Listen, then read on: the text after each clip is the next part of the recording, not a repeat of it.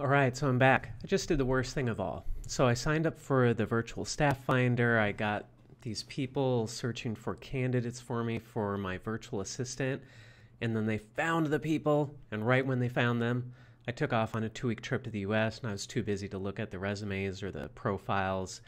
And so now I've had these people that they found for me who are obviously looking for jobs, and I haven't looked at the profiles yet. And I got this email from Richard at Virtual Staff Finder back on April 5th, and here it is. It's April 26th, and I'm now looking at it for the first time. So, well, let's look at this together, and let's see what we've got here. So, we've got, hi Joshua, good day. He's followed up a few times, by the way. He's been very professional, very polite about it. I told him, sorry, I'm traveling, I'm super busy, I just haven't had a chance to look at this. And he's been really nice and everything, but okay. Now we're finally looking at this. So they found 3 candidates for me, and they attached a bunch of stuff. So I've got all these resumes and requirements for all these different people. But here's just the brief overview. So they gave me some names. They told me how much they're expecting in salary, what time they want to work, and some comments about each one. So, for example, Charmaine has been working home base for more than 3 years now. She previously worked as a VA and project manager. In her previous employments, she mainly handled tasks that included ad management, social media management, content creation, project management, and ratings, and so on. It lists different software. Then I've got Susan, I've got Maria, who goes by Peachy. By the way, I have a friend here in Shenzhen, and she's originally from the Philippines, and her name is Peachy. So I guess that's not an uncommon name there, perhaps. So then he says, I look forward to hearing back from you. As always, please let me know if you have any questions.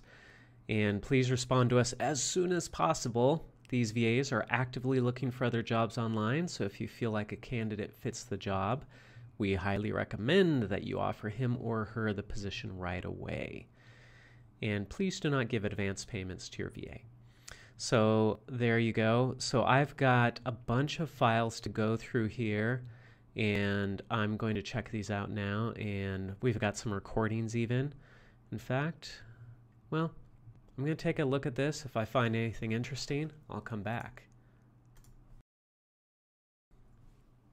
Okay, so in that email, there were a bunch of personality tests, and I don't know, I don't put a lot of stock in personality tests. I mean, I like the color code. I'm actually going to a color code meeting tonight. So I like the color code, and there's some other ones that I think are interesting, but I'm not familiar with these tests, and I'm just not sure how much stock to put into them. And what I really want to see is the stuff directly from the people themselves. So they sent me some voice recordings, and so I just listened to one of those, and then I'm looking at the social media profiles of these people. So again, this is Charmaine, but she goes by Cher. So I'm looking at her Facebook profile. I don't know. I see a bunch of personal stuff. She's just sharing random stuff. Let's take a look at her Twitter profile. I haven't looked at this yet. So Cher Tan Chico. Yeah, so I mean, I don't trust follower accounts. It doesn't mean anything to me, really. It's more, I'm just kind of curious what she's interested in, what she's posting about. And it kind of seems to be, I don't know, pop culture stuff. I'm not looking for anything in particular. I'm just kind of looking around. So nothing's right, nothing's wrong per se. I mean, I guess if she were posting a ton of stuff about digital marketing and I could see that she was really into that, that would definitely be a positive. And I'm seeing a lot of pop culture stuff. So let's take a look at Instagram. And, you know, food. People post that on Instagram, so I hear. And maybe a little bit of travel stuff. Let's see what else she's got here. Selfies, dogs, meat, Harry Potter. Eh? Can't argue with that. I love Harry Potter. Okay, so yeah, I mean, it's stuff. It's not positive, not negative. Now let's take a look at her look at her LinkedIn profile.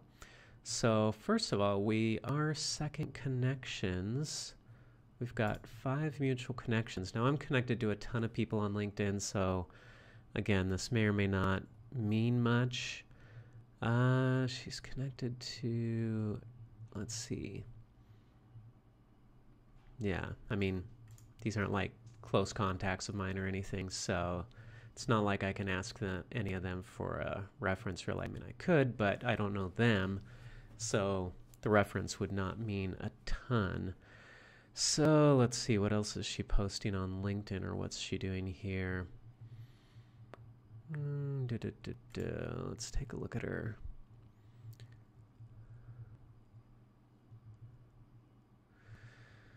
She says she does a lot of things, and nobody does a lot of things, but that might just be the standard thing for people to list everything that they can do.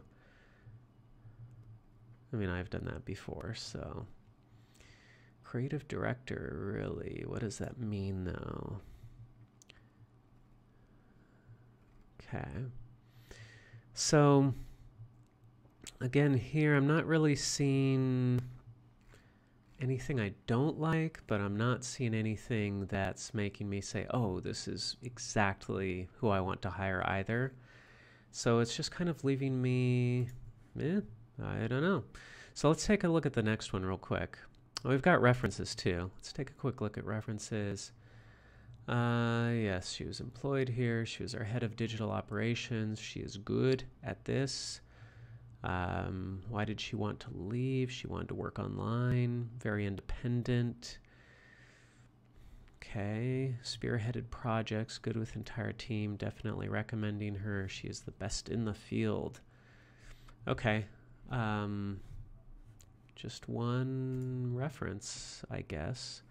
Curious, are these other references just one reference? That looks like just one reference too, but it's a longer one there for Peachy. Let's see, she already worked as a virtual assistant, although looks like it was just for a few months.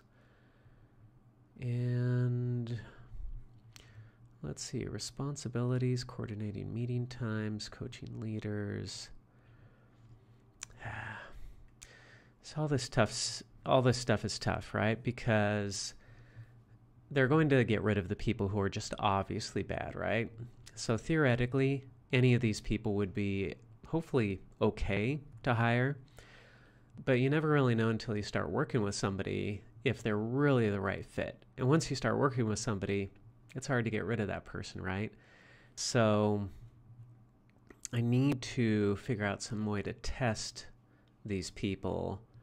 I mean, obviously I need to talk to each of these people, but also I need to figure out some sort of easy test so that I can at least sort of gauge what it might be like working with these people. So I'm going to look through these a little bit more, see if I see any red flags, or see if I see anything that really stands out that I like.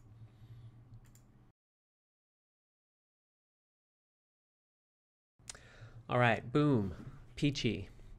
Now, I don't know if she's the right one, but here's some stuff that's standing out. So I see one that she was most recently a virtual assistant for somebody. That's good, right? They've already got that former experience. And it was for almost 2 years. So that seems like a good length of time there. Right before that, she was a virtual assistant for somebody for just a few months. So I wonder kind of what happened there, you know. But maybe it was just a short-term thing, and that's the way it was.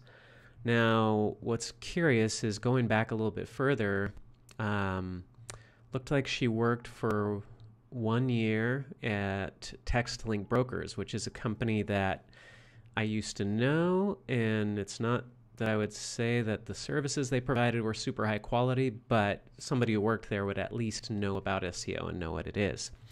And then I see back before that she worked for Blue Glass. I know Blue Glass. I know that company. I know people who worked for that company.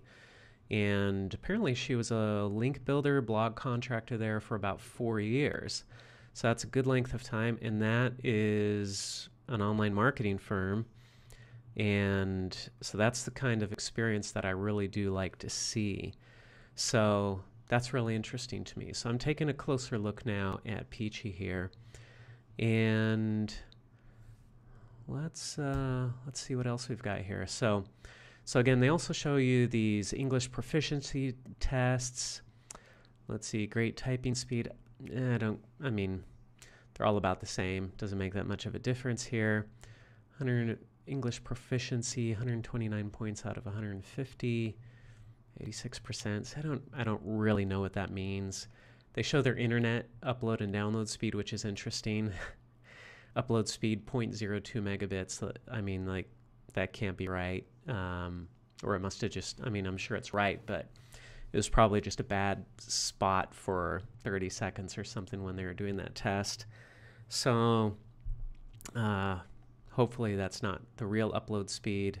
If it is, I'm sure it can be upgraded for $20 a month or something. No big deal. Whoopsie.